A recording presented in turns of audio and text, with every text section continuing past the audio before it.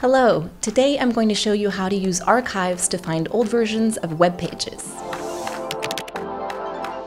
Now, when I say web pages, it could be all sorts of pages. It could be an article, it could be a company's website, a social media account, etc. Perhaps a web page you're interested in has been modified, or it's been deleted and all you get is an error message.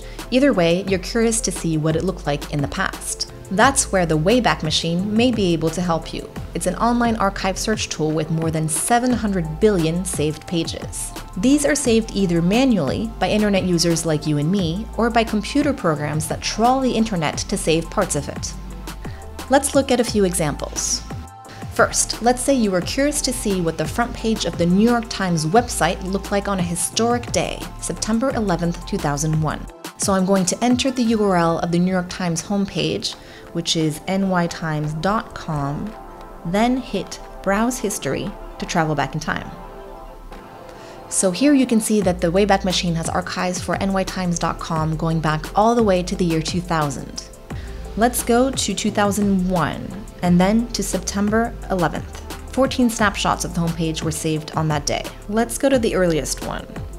Archives can be a bit slow to load, so you have to be patient. And here we go. And here's the last snapshot on that day. This allows us to see the headlines that were used throughout this historic day. Okay, now imagine that someone, perhaps a politician, wrote something on social media that got a lot of people angry and then quickly deleted it. But maybe they weren't fast enough and someone had already archived it. This actually happens pretty frequently. Let's look at the case of several tweets by Bolivia's interim president back in 2013. People online were commenting that these tweets were insulting to indigenous people, and then suddenly they went offline. If you clicked on their URL, all you got was an error message. However, by putting these URLs into the Wayback Machine, we were able to find archived versions like this one. Of course, you can use archives in lots of other situations. For example, to find an archived version of a social media account that may have been banned from a platform, or to look at how the text of an article has changed over time. So now we've seen how the Wayback Machine is really useful to search through the past, but you can also use it to archive web pages yourself.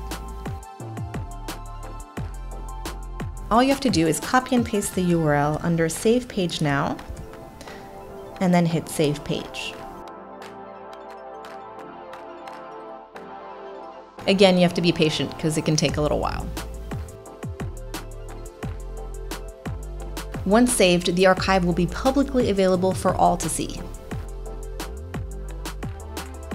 Make sure to double check the result though, because sometimes it will save an error page instead of the correct page, especially when it comes to social media posts. If that happens, you can try other free archiving tools like archive.today.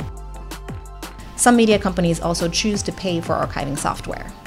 I hope you found this tutorial useful, and if you have any questions, you can post them in the comments below the video. And if you want to learn more digital investigation skills, you can head on over to digitalcourses.afp.com.